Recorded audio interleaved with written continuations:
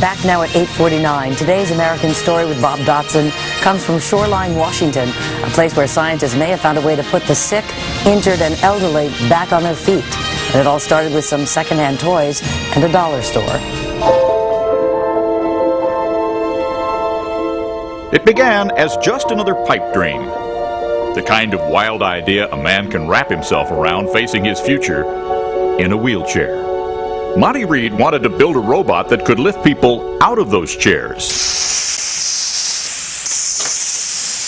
and let them walk again. A lot of people 20 years ago, when I was talking about robot suits, they were like, you know, they thought I must have hit my head when I broke my back. During an Army Ranger's training exercise, his parachute collapsed. How close were you to the ground? About 100 feet. And when you hit the ground, you had a break in your back in 5 places? 5 places. Broken ankle? Broken ankle. And you got up and walked how far? 8 miles. The next day, Monty could not move. Doctors told him he was permanently paralyzed and might spend his life in a wheelchair. To distract himself from the pain and sadness, he started reading science fiction. Robert Heinlein's Starship Troopers. It features a story about a robot you can wear. Monty figured he found his way out of that wheelchair. You know, if I could build a lightweight version of that that can just lift me and then add a computer, and then I could put on the suit and push play.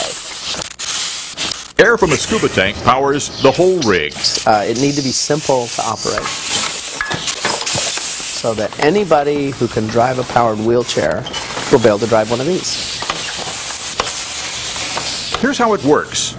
The computer records how a person normally walks, then programs man-made muscles to duplicate those actions for someone who is paralyzed. Turns out, Monty never needed it. After decades of rehabilitation, he's made an amazing recovery. I feel like I was given a gift. This research is what he's doing for others. There it is. With the second chance life gave him. How much did it cost you to build your first prototype? About $4. He did not wait for development money. Monty fashioned his first skeleton out of carpenter levels, connected at the knee with an old music CD he'd been using as a coffee coaster. For more advanced models, he borrowed his kid's car seat and hockey shin guards. Wow, this looks like something that Frankenstein would date. How do you keep from tipping over? Just add a accelerometer, rate gyro, a little software. Speak English. It's kind of like a gyroscope.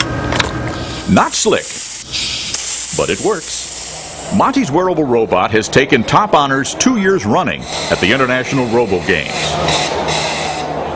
Lifted and won the silver and the gold because we're the only ones there with robot suits. Think of this as the Model T version. That's the coolest thing I've ever seen.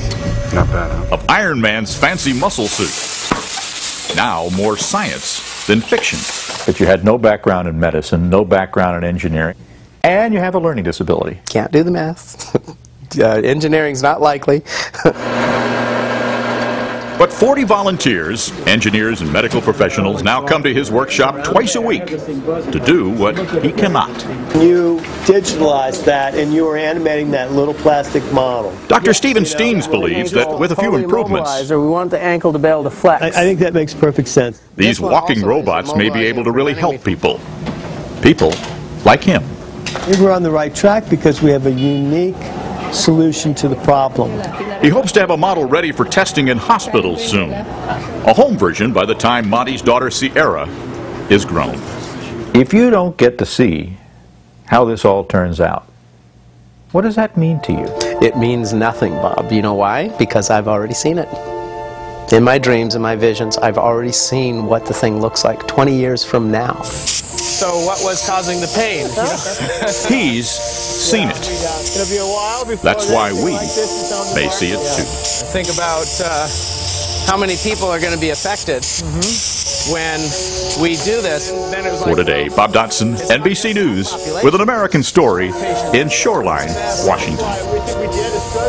That is amazing. Remarkable. Very cool. And the fact that he can't do math, but yet he can come up with all of that. As you said, hope for the rest of us. Well, maybe not all of us, but still to come, Michelle Obama's unique take on being the First Lady. Plus, the most effective diet trends of the past decade. But first, your local news and weather.